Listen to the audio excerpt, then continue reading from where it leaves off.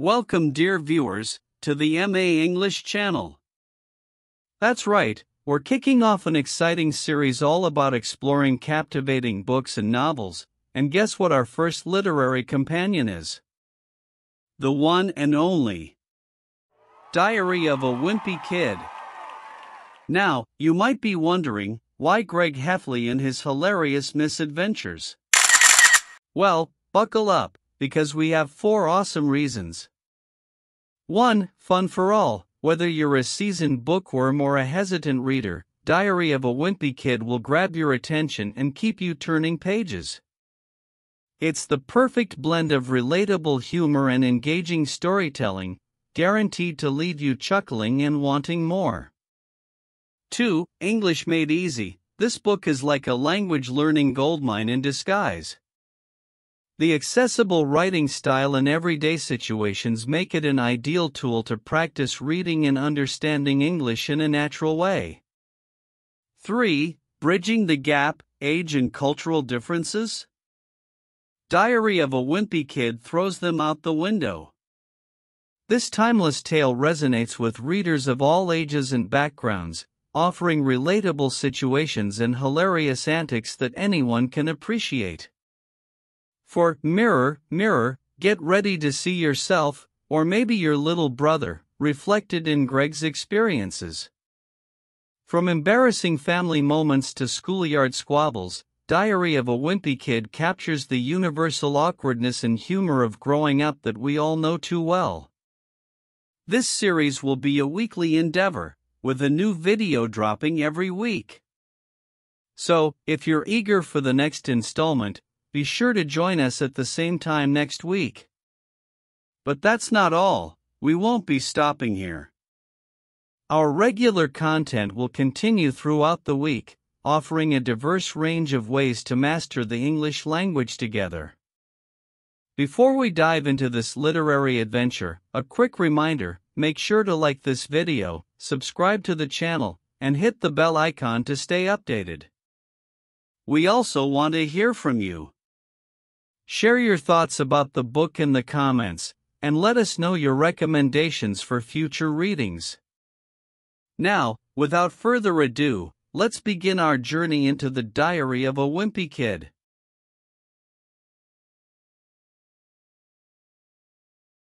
Hello everyone, and welcome to this introduction to the book, Diary of a Wimpy Kid, by Jeff Kinney. Diary of a Wimpy Kid is a series of children's books that follows the adventures of Greg Heffley, a middle school student who is trying to survive the perils of growing up.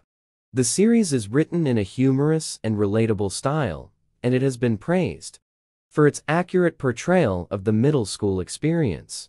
Jeff Kinney is the author of Diary of a Wimpy Kid and the creator of the popular webcomic, Igdoof. He is a former teacher and animator, and he lives in Massachusetts with his wife and 2 children. The main characters in Diary of a Wimpy Kid are Gregafly, the protagonist of the series. Greg is a lazy, self-absorbed, and slightly clumsy boy who is trying to fit in at school and make friends. Roderick Heffley, Greg's older brother. Roderick is a popular and rebellious teenager who loves to torment his younger brother. Rolly Jefferson, Greg's best friend. Rolly is a kind and gentle boy who is always willing to help Greg out. Diary of a Wimpy Kid is a funny and heartwarming series that will appeal to readers of all ages. It is a must-read for anyone who has ever experienced the joys and challenges of growing up. September. Tuesday. First of all, let me get something straight. This is a journal, not a diary. I know what it says on the cover, but when Mom bought it, I specifically told her to get one without the diary label. The last thing I need is some jerk catching me with this and getting the wrong idea. Secondly, this was Mom's idea, not mine. If she thinks I'm going to write down my feelings or some Dear Diary nonsense, I'm not about that. The only reason I agreed to do this is because I figure later on, when I'm rich and famous, I'll have better things to do than answer people's stupid questions all day. So, this book is gonna come in handy. Speaking of fame, it's coming soon. For now, though, I'm stuck in middle school with a bunch of morons. Let me just say, for the record, that middle school is the dumbest idea ever invented. You've got these preteens mixed in with these overgrown gorillas, and then they wonder why bullying is such a big problem. If it were up to me, grades would be based on height, not age. But then again, that would mean kids like Shurag Gupta would still be in first grade. Today's the first day of school. We're waiting for the teacher to finish the seating chart, so I figured I'd write in this book to pass the time. By the way, here's some first day advice: be careful where you sit. Pick the wrong spot and the teacher might stick you there for the whole year.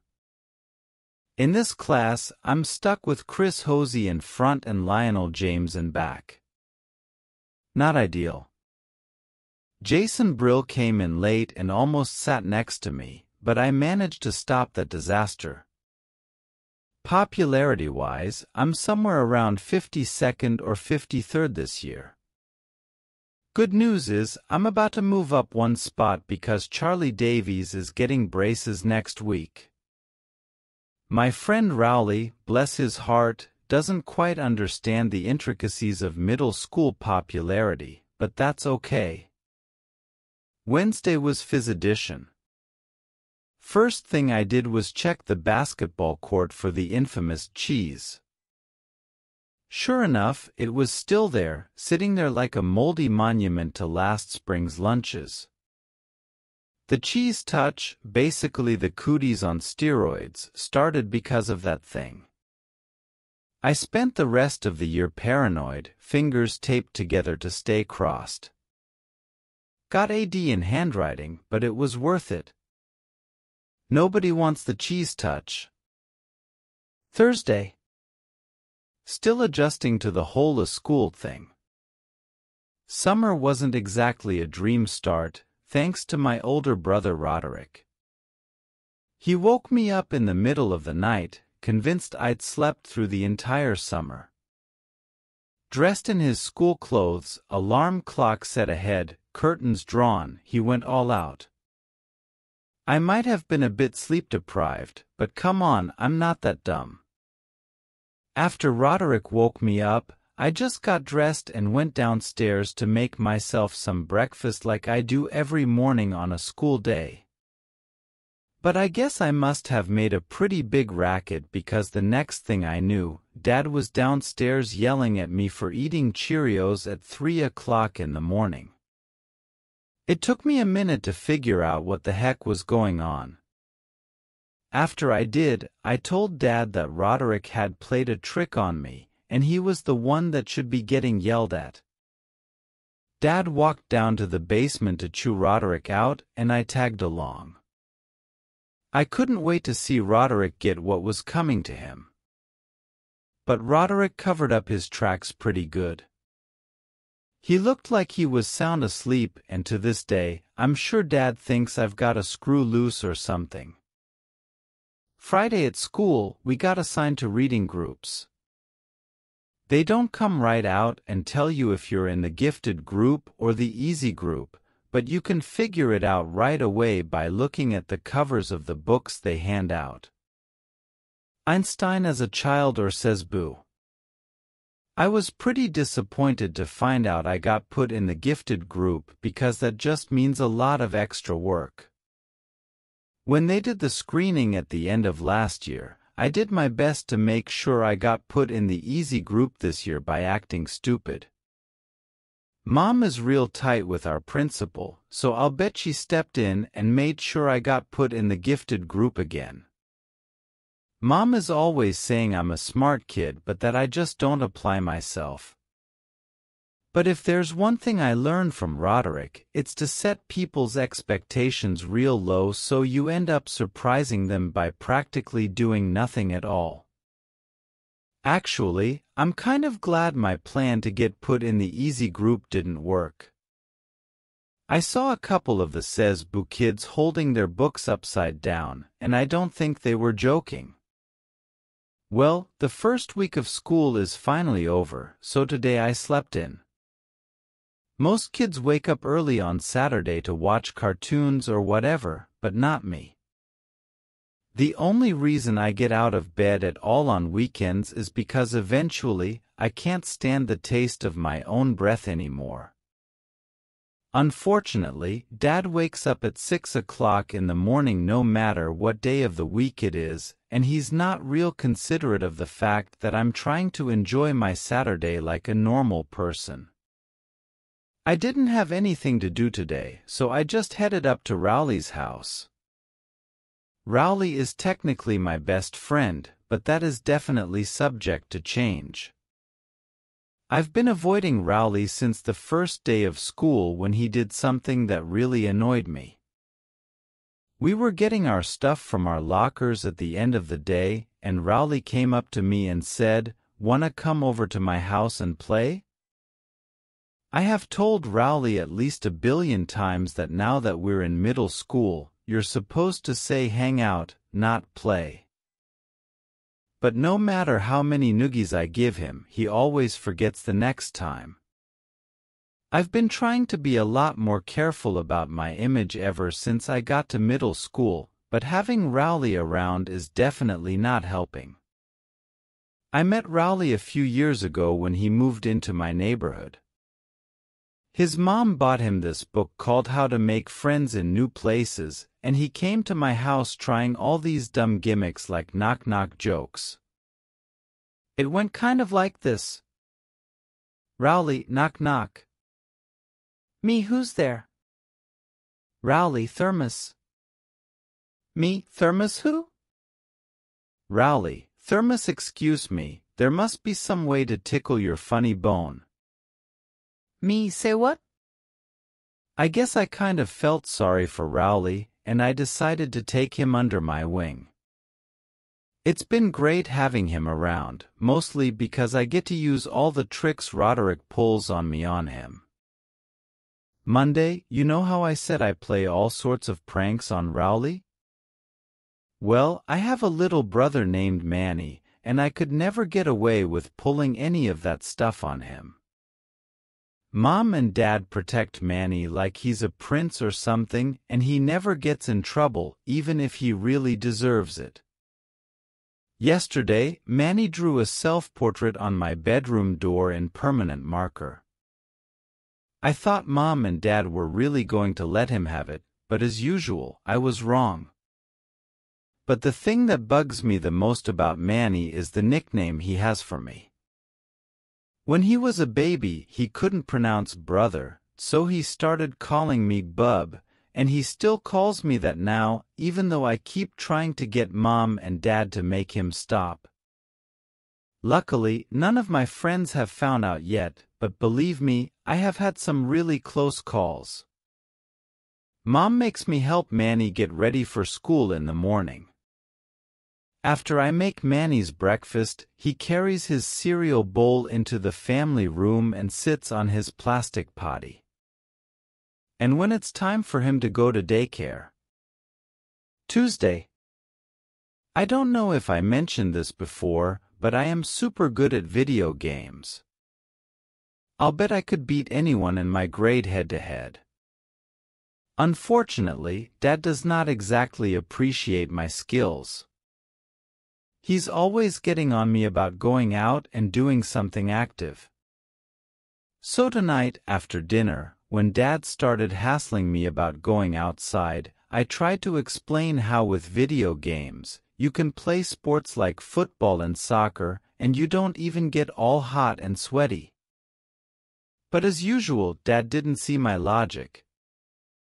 Dad is a pretty smart guy in general, but when it comes to common sense, sometimes I wonder about him. I'm sure Dad would dismantle my game system if he could figure out how to do it, but luckily, the people who make these things make them parent-proof. Every time Dad kicks me out of the house to do something sporty, I just go up to Rowley's and play my video games there. Unfortunately, the only games I can play at Rowley's are car racing games and stuff like that because whenever I bring a game up to Rowley's house, his dad looks it up on some parent's website. And if my game has any kind of fighting or violence in it, he won't let us play. I'm getting a little sick of playing Formula 1 racing with Rowley because he's not a serious gamer like me. All that you have to do to beat Rowley is the name of your car something ridiculous at the beginning of the game. And then when you pass Rowley's car, he just falls to pieces. Anyway, after I got done mopping the floor with Rowley today, I headed home. I ran through the neighbor's sprinkler a couple of times to make it look like I was all sweaty. And that seemed to do the trick for Dad. But my trick kind of backfired because as soon as Mom saw me, she made me go upstairs and take a shower. Wednesday. I guess Dad must have been pretty happy with himself for making me go outside yesterday because he did it again today. It's getting really annoying to have to go up to Rowley's every time I want to play a video game. There's this weird kid, honestly, who lives halfway between my house and Rowley's. And frankly, he's always hanging out in his front yard, so it's pretty hard to avoid him. Honestly is in my phys ed class at school, and he has this whole made-up language. Like when he needs to go to the bathroom, he says, "Juice, juice us." Kids have pretty much figured fragility out by now, but I don't think the teachers have really caught on yet. They keep bringing him juice. Today, I probably would have gone up to Rowley's on my own anyway because my brother Roderick and his band were practicing down in the basement. Roderick's band is really awful, and I can't stand being home when they're having rehearsals. His band is called Loaded Diaper, only it's spelled LODDIPR on Roderick's van. You might think he spelled it that way to make it look cooler, but I bet if you told Roderick how Loaded Diaper is really spelled, it would be news to him. Dad was against the idea of Roderick starting a band, but Mom was all for it. She's the one who bought Roderick his first drum set. I think Mom has this idea that we're all going to learn to play instruments and then become one of those family bands like you see on TV. Dad really hates heavy metal, and that's the kind of music Roderick and his band play. I don't think Mom really cares what Roderick plays or listens to because to her, all music is the same. In fact, earlier today, Roderick was listening to one of his CDs in the family room and Mom came in and started dancing. That really bugged Roderick, so he drove off to the store and came back 15 minutes later with some headphones. And that pretty much took care of the problem. Thursday, parental advisory? More like battery-less advisory. Yesterday, Roderick scored a new heavy metal CD with that enticing parental advisory sticker. This morning after Roderick left for school, I called Rowley and hatched a plan. He'd bring a CD player, I'd snag the CD from Roderick's room, personal music players were school contraband, and during lunchtime recess, we'd rock out in some secluded corner. Easy, right? Wrong. Rowley forgot batteries. Classic Rowley. So, while our musical rebellion fizzled out like a deflated balloon, I came up with a brilliant backup game, headphones shake off. The goal? Yank those suckers off your head without using your hands, fastest time wins. I crushed it with a record 7.5 seconds, though I might have shaken some fillings loose in the process. Just as we were crowning the headphone shake champion, Mrs. Craig rounded the corner, catching us red-handed. The confiscated CD player was the least of our worries. She launched into a full-blown sermon about the evils of rock and roll and its brain-melting potential. I wanted to explain the battery-less situation, but she wasn't in the mood for interruptions. So, I played the obedient student, dropping a "yes, ma'am" when the opportunity arose. But then, just as freedom seemed within reach, Rowley blurted out something about not wanting rock and roll to ruin his precious brain cells. Honestly, sometimes that kid. Friday, grounded by the sounds of silence. Last night, after everyone was asleep, I descended to the family room, Roderick's CD and his fancy new headphones my forbidden companions. Cranking the volume to nuclear levels, I hit play. Now, I understand why that parental advisory sticker was there. But before I could even process the sonic assault, reality intervened. I hadn't plugged the headphones into the stereo, so the music was blasting through the speakers for the whole house to enjoy. Dad's booming footsteps were my cue. Up the stairs I went, the door slamming shut behind me. "Let you and me have a talk, friend," he said, that ominous friend is signaling serious trouble. The first time he pulled that friend a routine, I naively thought he was being friendly. Big mistake. Now I know better. For 10 glorious minutes, Dad unleashed the fury of his parental disappointment. Then, thankfully, he decided his bed was more appealing than my room. 2 weeks of video game exile, predictable, but not the worst outcome. The good thing about Dad is that his anger burns fast. Mess up while he's reading the paper? Recipe for disaster. Laying bricks? You might survive. Mom, on the other hand, takes a more strategic approach. If you cross her, she takes a few days to concoct the perfect punishment, leaving you in agonizing limbo. Then, just when you think you've gotten away with it, bam! The hammer falls. A week without video games? Child's play compared to mom's slow burn torture. Monday, the long haul. This video game ban is proving tougher than I anticipated. My thumbs twitch, my brain craves the sweet digital dopamine hit. I've resorted to staring at the ceiling, counting cracks in the plaster, anything to distract myself from the gaping void in my life that was once filled by pixelated adventures. Wednesday, I'm still grounded from video games, thanks to Manny. Mom bought him a bunch of educational video games, and watching him play is pure torture. The good news is I finally figured out how to sneak some of my games past Rowley's dad. I just stick a disc in Manny's, discovering the alphabet case, and bingo.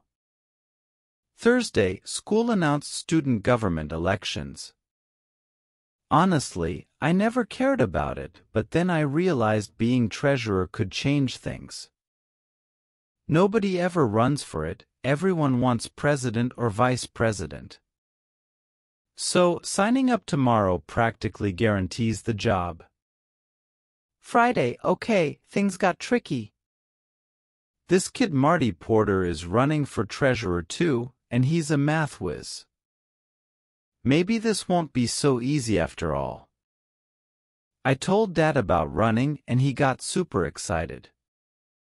Turns out he won student government back in his day. He even dug up his old campaign poster, which was pretty cool. So, Dad and I hit the store for poster supplies, and I spent the entire night crafting my campaign masterpiece. Monday, brought my posters to school, and they turned out great. One showed Marty carrying a money bag with a hole, captioned, "Don't let Marty drop your dough." Another said, "Remember second grade and Marty's head lice?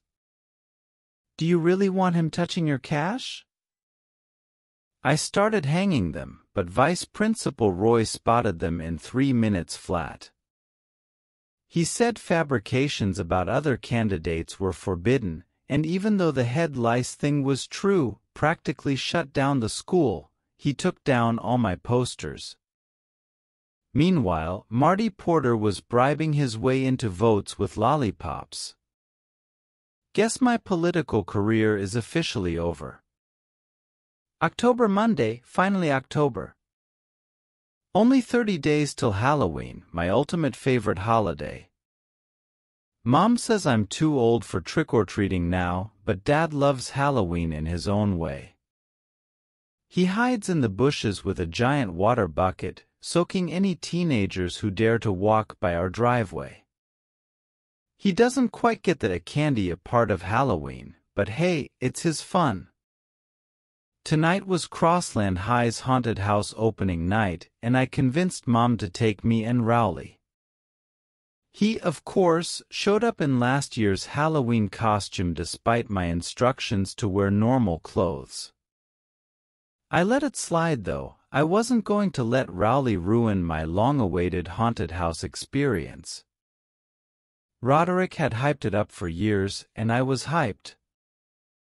Once inside, it was non-stop scares, vampires, headless ghouls, the whole shebang. But the worst part was definitely Chainsaw Alley. This huge guy in a hockey mask chased us with a real chainsaw. Roderick assured me it was rubber, but I wasn't taking any chances. Mom stepped in and told him to cut it out, and he mumbled an apology. She even made him show us the exit. It was a little embarrassing, but I'll let it slide this time. The haunted house was cool, but even cooler was Mom saving the day. Saturday. The Crossland haunted house really got me thinking. Those guys were charging $5 a pop, and the line stretched halfway around the school. I decided to make a haunted house of my own. Actually, I had to bring Rowley in on the deal because Mom wouldn't let me convert our first floor into a full-out haunted mansion. I knew Rowley's dad wouldn't be crazy about the idea either, so we decided to build the haunted house in his basement and just not mention it to his parents. Me and Rowley spent most of the day coming up with an awesome plan for our haunted house. Here was our final plan. A hall of screams. A lake of blood. A bottomless pit. A rat tunnel. A maze of 1,000 skulls. A knife alley. A severed hand hall. And lastly, a death slide into an acid lake. I don't mean to brag or anything, but what we came up with was way better than the Crossland High School haunted house. We realized we were gonna need to get the word out that we were doing this thing, so we got some paper and made up a bunch of flyers. Haunted house with live sharks. I'll admit, maybe we stretched the truth a little in our advertisement, but we had to make sure people actually showed up. By the time we finished putting the flyers up around the neighborhood and got back to Rowley's basement, it was already 2:30, and we hadn't even started putting the actual haunted house together yet. So we had to cut some corners from our original plan. When 3 o'clock rolled around, we looked outside to see if anyone had showed up, and sure enough, there were about 20 neighborhood kids waiting in line outside Rowley's basement.